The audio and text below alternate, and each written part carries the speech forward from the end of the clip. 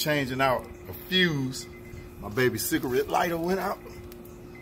This for my big brother Crunchy. He don't think I know how to work on cars.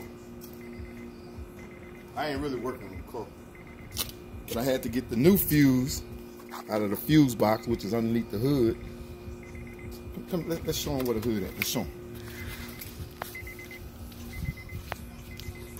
This is where the fuse box at. And as you can see, they have extra fuses and they got the clip that you can get out of there. So I already got the 15 amp fuse. This is the one that was burnt. As you can see, it's broken in the middle.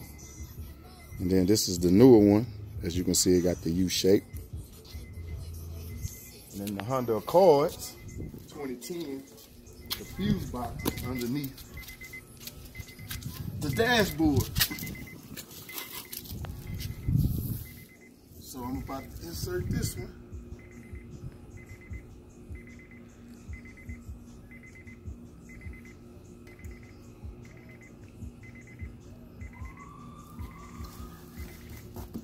And once that's inserted, and as I turn on the car, we got juice. So that's my tutorial on how to change a fuse in a 2010 Honda Accord. Thank y'all very much. Hope you enjoy.